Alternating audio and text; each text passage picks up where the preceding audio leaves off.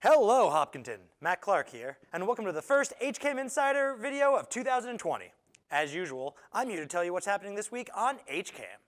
On Friday, January 10th at 5 p.m., poet Patrick Donnelly performs poetry from his new book on a new episode of Wake Up and Smell the Poetry. And at 6:30 p.m., the Hillers girls basketball team takes on the Medfield Warriors, live on HCAM Ed. On Saturday, January 11th at 8 a.m., tune in for some classic cartoon shenanigans on a new episode of Toon Time. On Monday, January 13th at 7:30 p.m., the Hopkinton Planning Board meeting will air live on HCAM TV. On Tuesday, January 14th at 6:30 p.m., the Hillers boys basketball team takes on the Norwood Mustangs, live on HCAM Ed.